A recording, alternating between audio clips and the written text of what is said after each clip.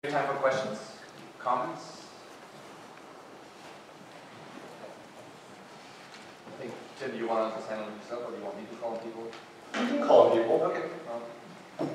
Yeah, my sense is of 1968 in America that it was fueled almost entirely in terms of its broad support.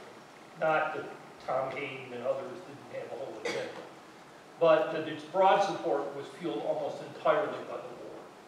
And once the draft ended, the movement essentially disappeared. Plus, there were political actors, Robert Kennedy and Eugene McCarthy, that took the anti-war movement into mainstream politics. But the basic support that made it widespread was almost exclusively about the war. Do you think that's right?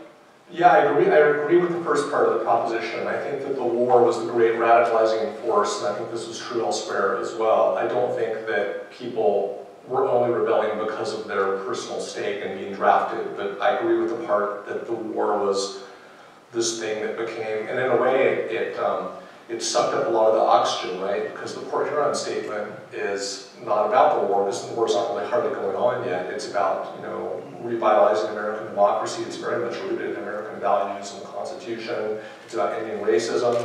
And I think there was a certain feeling on the part of activists that the war, hijacked it, and it was important, obviously, but it became the overwhelming force shaping the activist movement, and the same is true in West Germany, actually. Alex? Hi, Alex. Thanks for the talk. You've been able to, I think, kind of really explain a very complex movement in a really great way. One of the things that I've been thinking about is you kind of talked about this idea, right, that's very prevalent in Germany, but I think it exists to some degree in the United States as well, that the 68, kind of succeeds culturally, but they fail politically. And you're also talking about kind of repressive tolerance. I wonder in which way that actually kind of confirms Marcuse, which is that the left keeps winning culturally, and I think even with setbacks, it keeps doing that to this day. But it keeps retreating on the politically. Like it's less and less successful. I wonder. Yeah.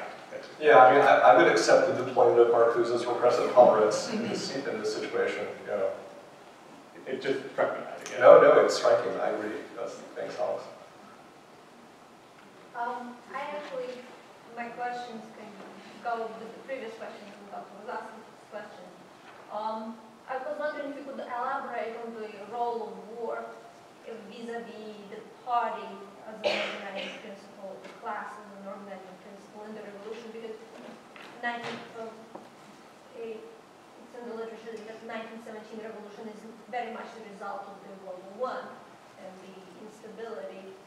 And I was also wondering if Marx's approach to revolution as it's something coming out of the base is still correct, and if 1968 was the revolution of the superstructure, the people who consume the cultural products now want to participate in producing. Yeah, I think that's a legitimate way of looking at 68, right? But then there's a whole effort to, 68 is characterized by neo-Marxist approaches that try to get away from a pure-based superstructure model and try to posit the possibility of new actors, and also, and they're interested in particular, so like Marx's writings on alienation, which were less important, for the whole left.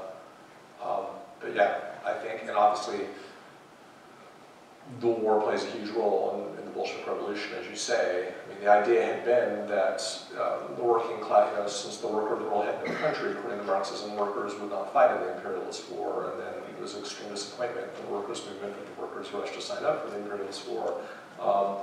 But it did provide the possibility of this revolutionary rupture in Russia. That's exactly right.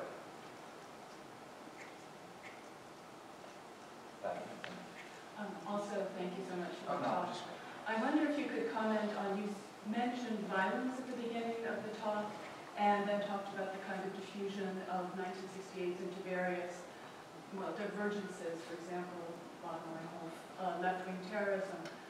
And also mentioned the Frankfurt School as a kind of inspiration for some West German activists in 1968. But I'm trying to think a little bit about critical theory and how you're characterizing West German movements in 1968. When I think about things like Adorno speaking in Berlin about a Goethean classical play after Benno Ohnesorg is murdered and the response that students had to him, the idea of Benjamin's critique of violence and a kind of move in theory toward a definition of ethical violence and a justification of violence. And then fast forwarding a little bit to Habermas and the structural transformation of the public sphere that largely precludes the use of violence in public sphere for politics. It's kind of the credential, it's the agreement that you make when you come to the table. I wonder if you could talk about a little bit about violence from the perspective of West German 1968 and fast forwarding to the post-revolutionary, post-materialist world, what the place of violence is right now. So, you know, the question of violence for the West German student movement really picks up force when the student, Benno Ohnesorg, is murdered by the police on June 2nd, 1967, in a protest against the Shah of Iran. And,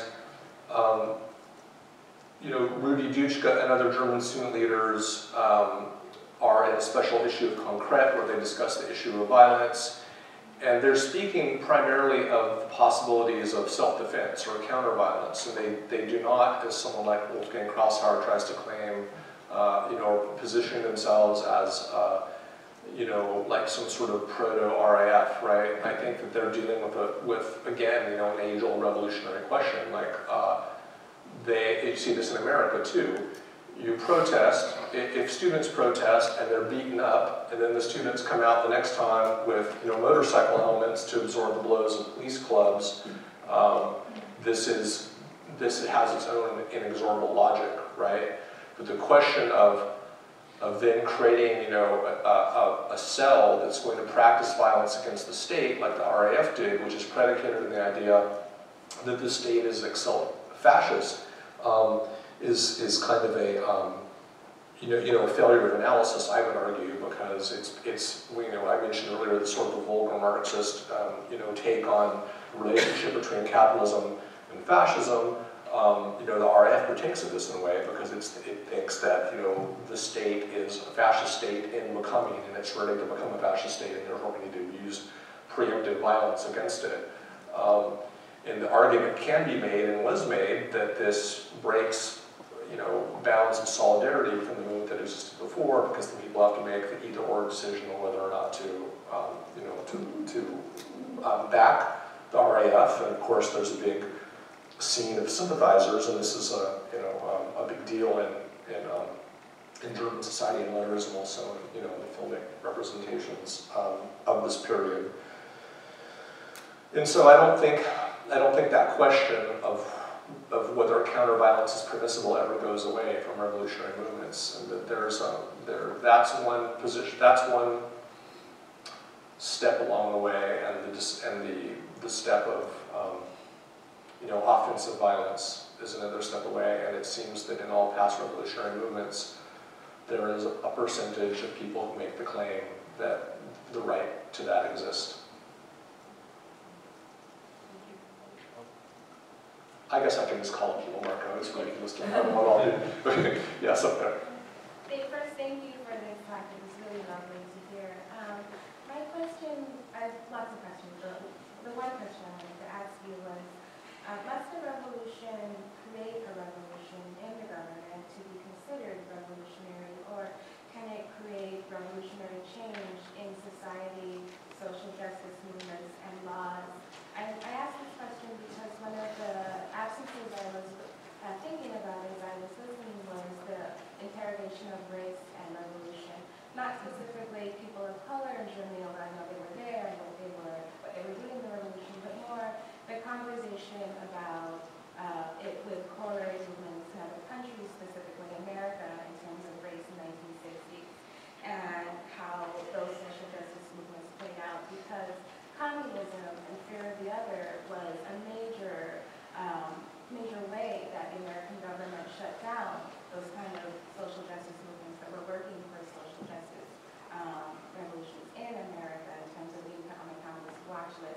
story of real recognizing Martin Luther King, and also how that relates to who is allowed to protest and the optics of how protests are viewed along the lines of race, especially the use of who's allowed to use necessary violence or non-necessary violence.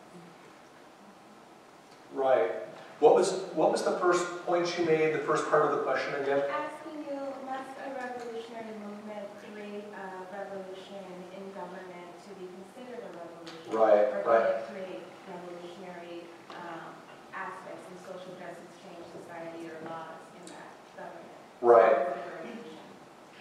Yeah, this is a key question, really. And we actually talked about this a little bit this afternoon when we had the meeting with the Regis students, because many people have claimed, some scholars have claimed, and some former activists have claimed that, we, in the 60s, like Daniel Cohn-Bendit made this claim 10 years ago when he was in the States to commemorate the 4th anniversary of 68, that we won in the cultural sphere because we produced liberalization, but we lost politically. And he actually went so far as to say, well, it's good that we lost politically because we weren't really going to have, all power to the Soviets, and we weren't going to have all these things that he actually wanted back then, right? And of course, he's a figure of the Green Party, so he's embraced, like an evolutionary model. But the question of whether, a lot of the scholarship on the 60s is characterized by the idea that even though it didn't seize power or create an actual revolution with a capital R, it pushed the boundaries in all these areas. And I think that there's something to that, because in Germany, for example, even though some conservatives in Germany dispute this claim, it's a much, much more liberal country because of the 60s than it would have been otherwise, and certainly than it was before, right? So I think sometimes I look at this as a sort of a couple of poles between where, let's say, authority is on one side and resistance to authority is on the other side, and there's a wall, and in some historical moments, the wall is pushed very much in the faces of resistance to authority. So authority holds all the cards, and I would say that the 60s and 68 is a moment when the bounds of authority have been stretched very much in the other direction, and then it's authority that's on the defensive. And in such a moment, then there can be lasting gains in all these sort of like social and cultural ways. But it doesn't help us solve the question really of whether that's a revolution or not. Do you know what I mean? It's like there can be revolutionary change, but this is a conundrum of 68. Can there be revolutionary change if there isn't actually a revolution? And I say the answer is kind of yes, even though that's a partly disappointing answer. Yes. Thank you. Yes. So as I was listening to, some of the work I've been doing has looked at like how mass culture, mostly Hollywood film and commemorative journalism, has remembered what 1968 means, which I think is a very different kind of narrative in the U.S. than like the historian's version of 1968. And often, sort of spectacular protest events are constructed as a way to vilify radical revolutionary movements rather than think about the possibilities of revolution. And so I was curious to know, in your own work, as you mentioned briefly, I think, some films about the like revolutionary movements in Germany, or the Biedermeinhof complex. I wondered what you thought about sort of the construction of 68, or the periodization of 68 in mass media contrast with the kind of history you just gave us. Yeah, well, I would certainly defer to Marco on the German films, but I can say as a general observation that I agree with you that filmic portrayals of the 60s are, in the States, have very much been designed to disempower positive memories of the counterculture and the student movement. You think of a movie like Forrest Gump, right? So like the radical's a girlfriend beater, right? That Forrest Gump has to, so like these kind of depictions are legion in the filmic portrayals of 68 in the States. And there's a whole literature in the cultural politics of memory with regard to 68, not just in the States, but in Europe as well. There's a really good volume edited by Ingo Cornels and Sarah Waters that came out like 10 years ago, I think, where they They discuss the politics of memory in all the European cases. I don't think in the States, but anyway, I agree this is an important issue. Yes? Yeah, and speaking of films and cultural portrayals after the fact, what would you say, since you mentioned the Society of the Spectacle, what would you say to an argument that maybe the entire student movement really accomplished nothing in really changing some of the real, this superstructure maybe, but nothing of the real political structure of the countries, perhaps because of its isolation from the working class and lack of interest in engaging with a lot of workers, and that perhaps all it really did was create things like Rolling Stone magazine in America, or left-wing rock and roll, or whatever, like Gang of Four in Britain later in the 70s, or something like that. But that really it was just a cultural shift that did have many positive outcomes, as the gentleman said earlier. We've seen, a lot of the things that they were fighting for as far as the women's movement, LGBT rights, all these sorts of things that have come out later, but living standards are now far, far lower in America and for most workers in the world. So what would you say to the argument that really it actually changed nothing, and then it was sort of on the level of just making the spectacle more liberal, as you said, that Germany, for one example, became more liberal because of the 60s? And Yeah. actually, I'm sorry, if I can pile on, since that was my question from earlier, like there's a way in which to say that the cultural side of this succeeded kind of brings us back to the question of surely one of the responsibilities that a cultural movement is to be able to imagine new possibilities, and that they succeeded in kind of arguing for radical equalities in many ways, but then they failed to get us to this moment where we can't even imagine the end of capitalism, right? That's one way in which the cultural imagination seems to have failed, right? That we keep talking about cultural and political, but we haven't actually brought up like economic explicitly, and that's where the cultural movement should be helping in that imaginary, and that part of the imaginary has not come through. Yeah, well, I guess in a way they did imagine the end of capitalism, right? But you guys are familiar with the concept of recuperation, right? Like capitalism has to recuperate itself, it has to heal from its wounds, and I would say it certainly healed from its 60s wounds, and one of the ways that it healed from its 60s wounds was by something I didn't get to talk about in this talk, but it's the problem of the revolution being packaged and sold back to its adherents, right? And in my book, I talk extensively over many chapters about all the ways in which radicals complained about the fact that the revolution was being turned into products to buy and sold back to them, and they struggled mightily against this, right? So that aspect of capitalism is very vibrant, it's robust, and if you don't actually have a plan for what would come out, like they can imagine the end of capitalism, but I don't think they imagined how the end of capitalism would come. Now, as to the question of whether or not, I wouldn't say that it's all a spectacle, because they objectively made Germany more liberal. They objectively paved the way for the rise of the Greens, and the fact that, like Marco and I were talking earlier about how in Germany there's kind of no one who isn't a Green, right? They all accept that common thing, and that's partly an outcome of '68.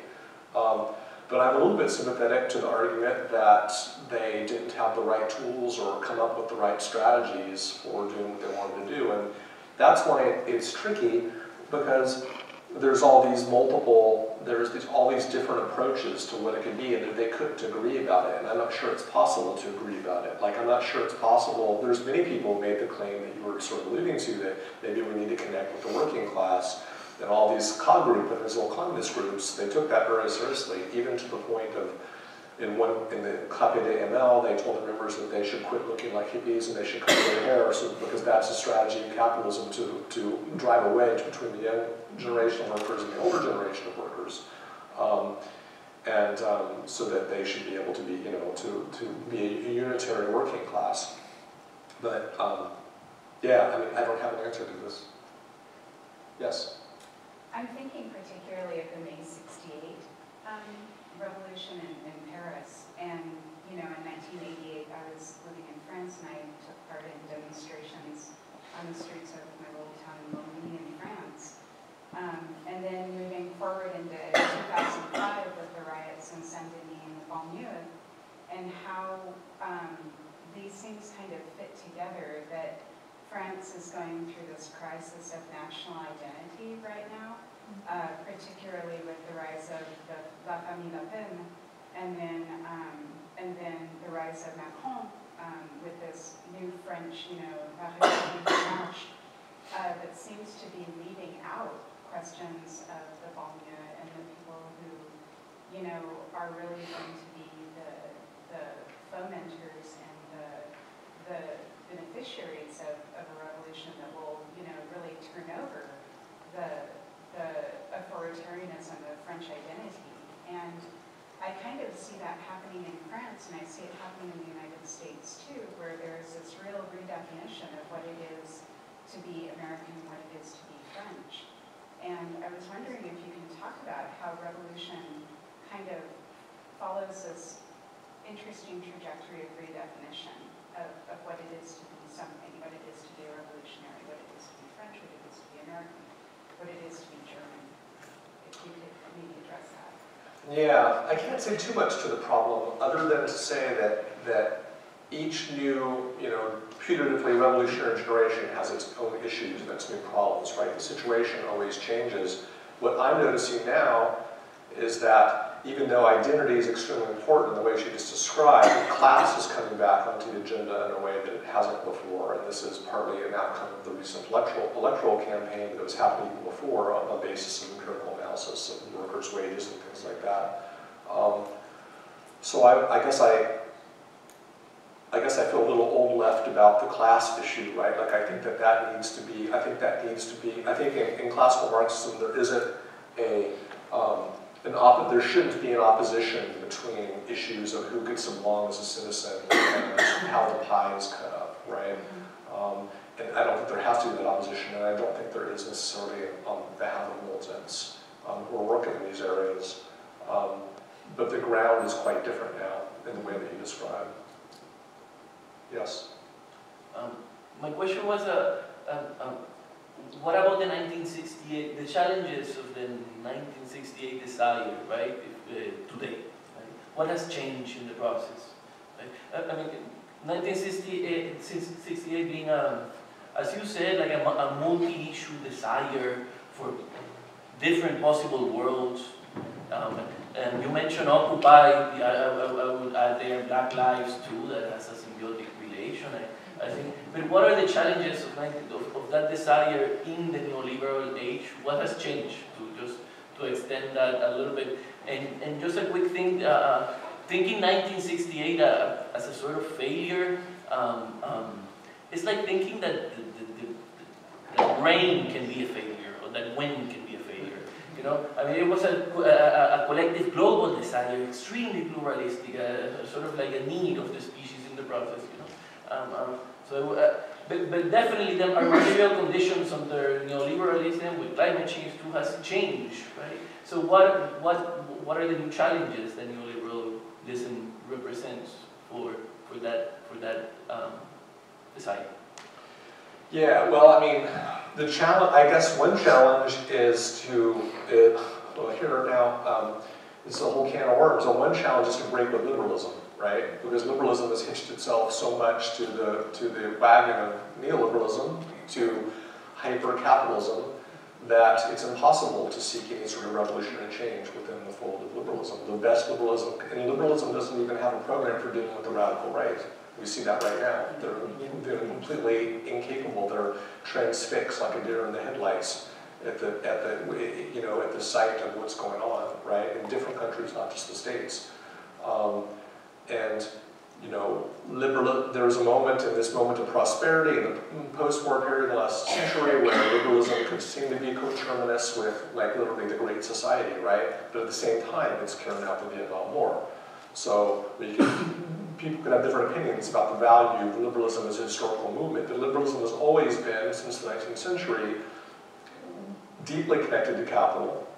It's always been a movement that, going back to the French Revolution, liberalism wants a career around their talents, right? They want the people to be able to do their thing, make their money, and it's always striven to exclude the lower classes. This is true in 1848. It's true throughout the 20th century. And there's a moment in which it tries to include, in some level, in the States and also in Europe. We have welfare societies, but they've been systematically dismantled. So that would be my short answer to this question. Yes? I hope this is just like a question. I'm wondering if you could talk a little bit about differences. So you're talking about 1968, you talked a lot about France and about Germany. And I'm wondering if you could talk a little bit about this time of transition after Franco dies in Spain. So you talked about the Civil War in Spain and that kind of split. But then, Spain is sort of in a different place where it's left with fascism, right, for a much longer time than other places in Europe. And it isn't until Franco's death in 1975 that the country finally gets to sort of breathe, but no one knows what direction to go in. And so, sort of the more student movements, which we also see happen a little bit, at a different time, right, because of that. And also the way in which they're engaging is different, right? And I'm wondering if you could talk a little bit about those differences. Sure. Well, I can't claim great expertise on Franco's Spain and the student movements within them, but I can say that there's a bunch of new scholarship happening right now from graduate students and others who are working on tracing the twin streams of student radicalism, even as early in the 60s while Franco's still around, and the Western counterculture into Spain, and showing how that it wasn't broke there even then, right? But Spain, like Greece, is on this kind of different timeline from Central and Western Europe. Also anarchist movements remain during this period, and this is a whole, there's that book, Granny Made Me an Anarchist, in that book by Stuart Christie, where he's the Welsh militant who gets recruited by the Spanish anarchists to try to assassinate Franco. So he goes to Spain and tries to assassinate Franco, and somehow he survives, isn't killed, is thrown in prison, and then he makes it back to the UK, writes his memoir and so on. But I think this is a particularly interesting way that shows these transnational linkages even under the dictatorship, right? But I don't have a lot of observations to make about Spain other than rudimentary ones that I just made. Thank you for the question. Yes? This is an intriguing poster. You've got the two texts going on here, the verbal and the visual, and the verbal is a return to normality or normalcy, and the visual is not a very subtle, subliminal suggestion, because these aren't just sheep. They're male sheep, they're rams. And so a return to normalcy is a return to patriarchy and all its egregiousness. Would you not agree? Yeah, I would. To Gaullism. Yes. And thank you for this. Oh, you're welcome. You're very welcome. Okay, I think we should end here at 7 o'clock. Thank you for all the questions. That was great. Thanks, Tim.